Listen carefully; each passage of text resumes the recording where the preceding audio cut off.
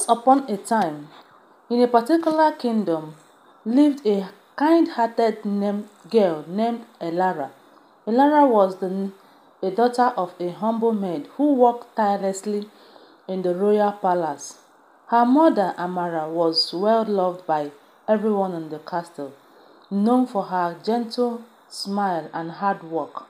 Despite their modest status, Amara had raised Elara with wisdom, teaching her to be kind, resourceful, and to always hold her head high. Elara spent much of her time helping her mother in the palace. Though her clothes were simple, her spirit was radiant. She had a gift for learning and often find herself drawn to the grand library of the castle. Whenever she had a spare moment, she would sneak inside, reading about faraway land, ancient queens, and a wise king. Her imagination soared with every story, and her dreams grew beyond the walls of the palace.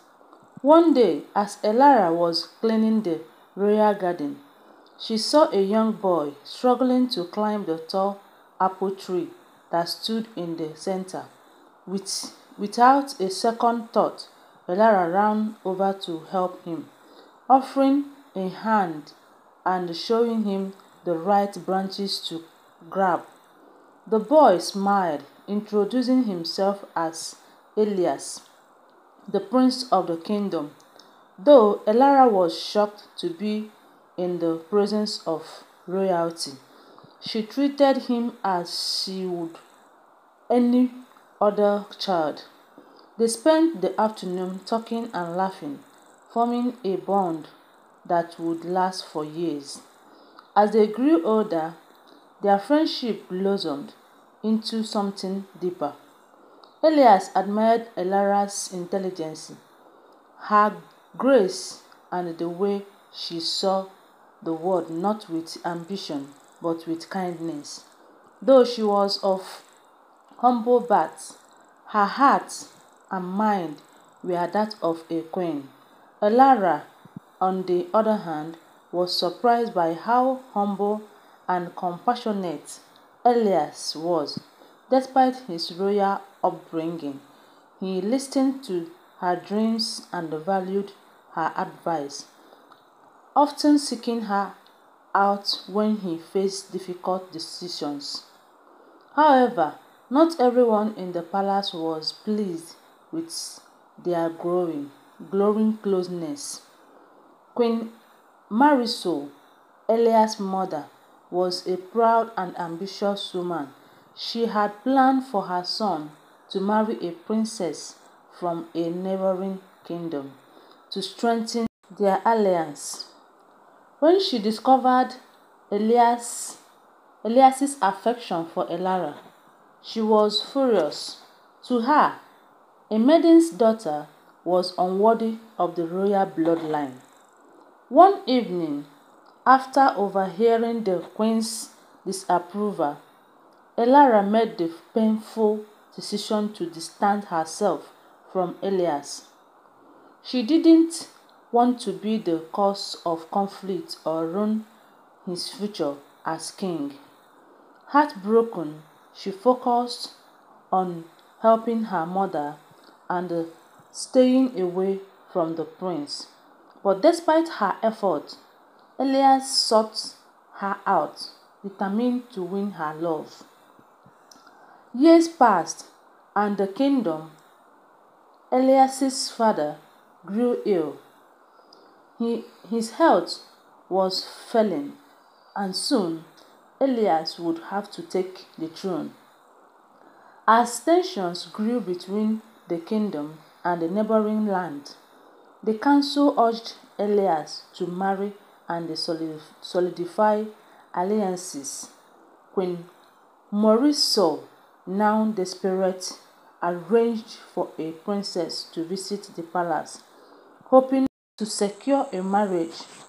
It was during this time that the kingdom faced its greatest threat, a powerful neighboring ruler who had long coveted the kingdom's land, declared war.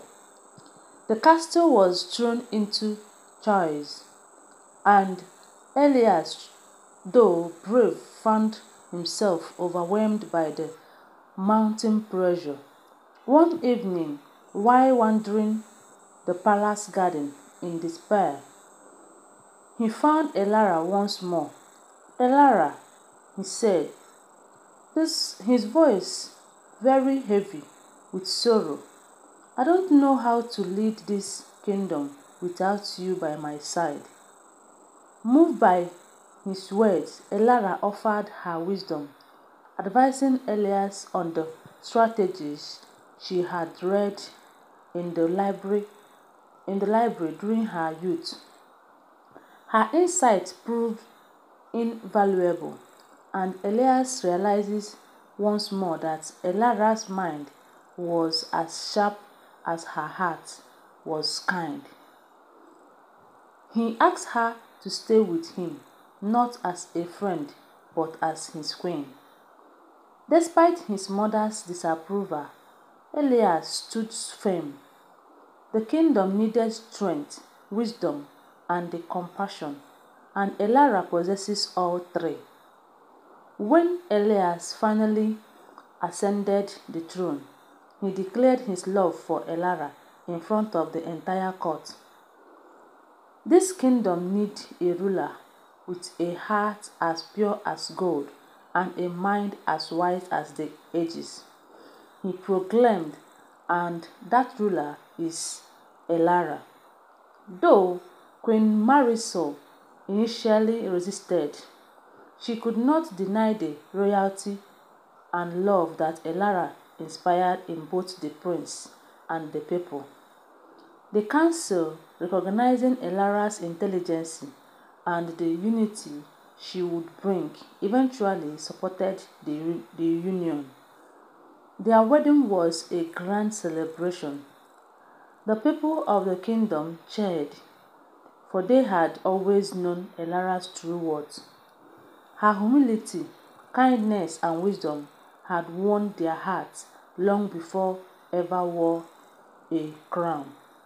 As Queen Elara ruled with grace and justice, always remembering the lessons her mother had taught her as a child, she ensured that the kingdom prospered, not through war or conquest, but through peace, compassion, and fairness.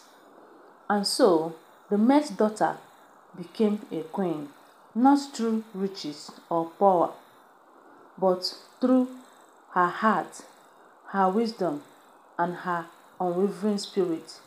She and Elias ruled together for many years, and under their reign, the kingdom flourished, becoming a beacon of hope and prosperity for all. The legend of Queen Elara lived on long after her time, a tale of how true nobility comes not from birth but from the heart.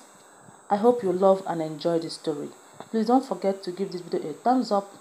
Tell me what you think about it on the comment section and share this video. Love you guys. Bye.